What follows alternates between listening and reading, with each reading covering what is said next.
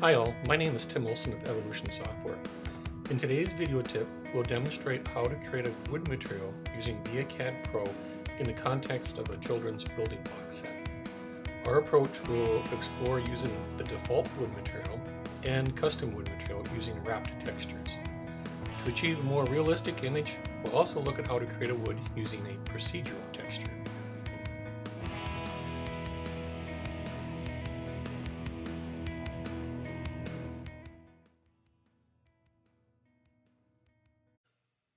Let's go ahead and first create a block.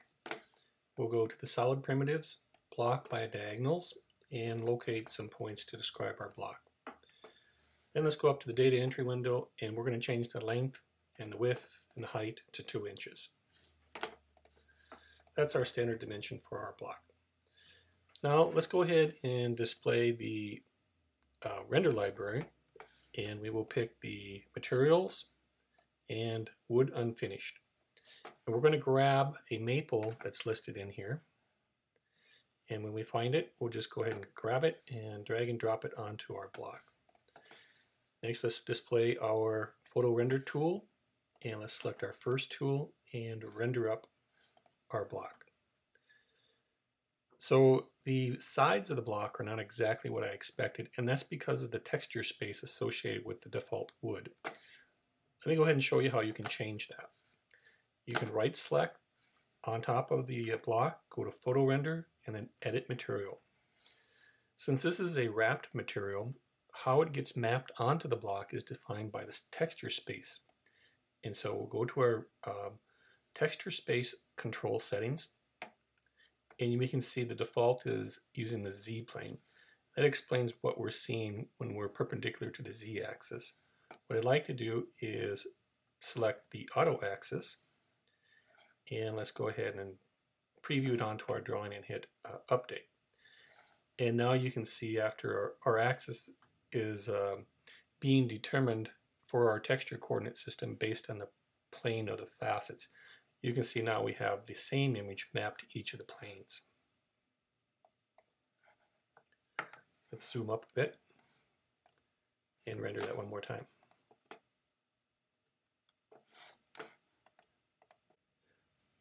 Now this is not exactly the color of maple I had in mind.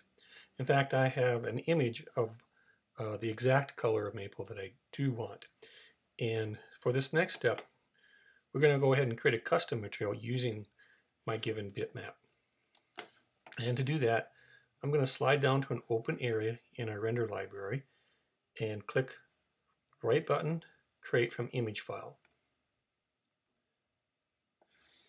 Then I'm going to go over to where I've stored my image, and I'm going to select it, click Open, and I'm going to have it go into the Wood Unfinished category, and I'm going to give it a name, Light Maple.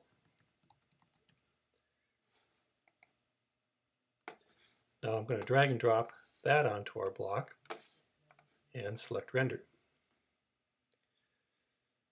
Now, as before, the default has our Z-axis planes incorrect, so I'm going to go to PhotoRender, Edit Material, go to Texture Space, and put Auto Axis, and we'll render that again. And if you can see, there's actually the same pattern as being replicated 4 times.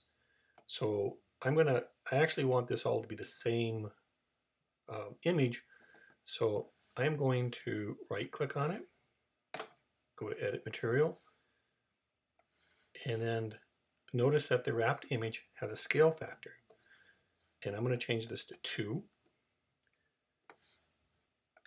And now let's go ahead and render, and we should see that one image going across the entire extent of each of our block faces.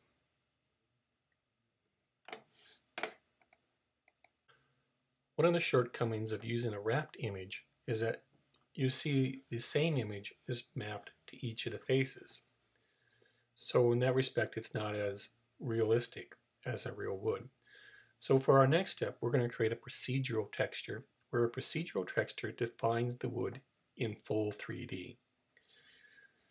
Let's go ahead and select our block, go to the PhotoRender Edit Material, and for our first one, let's just pick a pine, and click OK, and tell it to render up. And let's zoom in on this corner here, and you can see what the 3D does. Here you can see our grain. It's actually 3D, both for the top, the front, and the side faces. Let's go ahead and create a maple for our block. And again, we'll go to PhotoRender, Edit Material, and we'll pick maple. And I'm going to put Preview Site into my drawing window, and I'm going to click Update. And here we have a 3D maple procedure on our block. Now the colors of my wood and my rings are not quite right.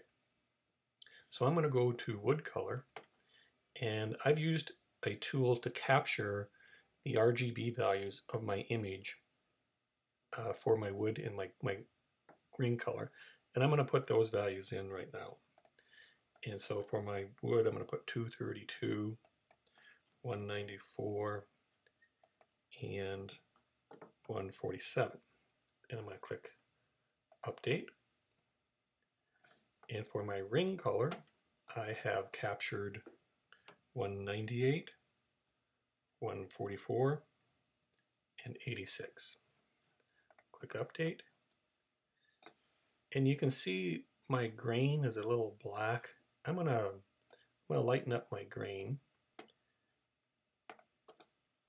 and just make it a little bit lighter. There we go. And I'm going to go ahead and click OK. Let's get rid of our Render Library dialog box. And here you can see our maple using my captured RGB values. Some of the other things you can control with the procedural material include the trunk center and the wood grain direction. And that can be relevant if you have a bunch of blocks next to each other. For example, let's go ahead and quickly create some blocks, copies of our block.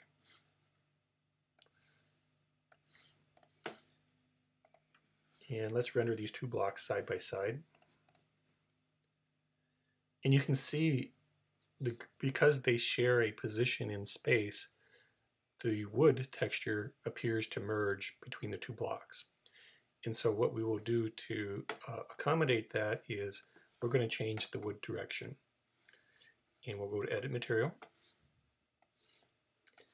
And we'll change the direction. And by default, it's along the x-axis. Let's change it to go along the z-axis. And now let's go ahead and hit Repaint. And you can see how our two blocks line up now when they're side by side with different wood grain directions. Thank you very much for watching this video tip. If you would like more, please visit us at www.masterviacad.com. Thank you.